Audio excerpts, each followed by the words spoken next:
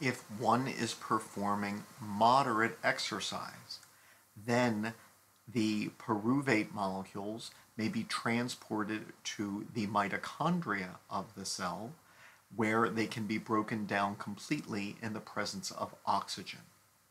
The mitochondrial respiration can produce 36 molecules of ATP from a glucose molecule, compared to a net 2 molecules of ATP produced from glycolysis.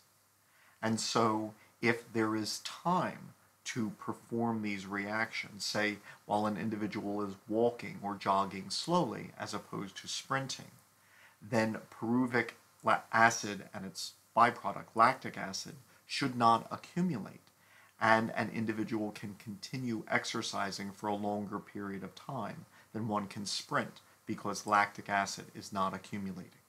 In strenuous exercise of short duration, glycolysis is providing most of the ATP for that exercise.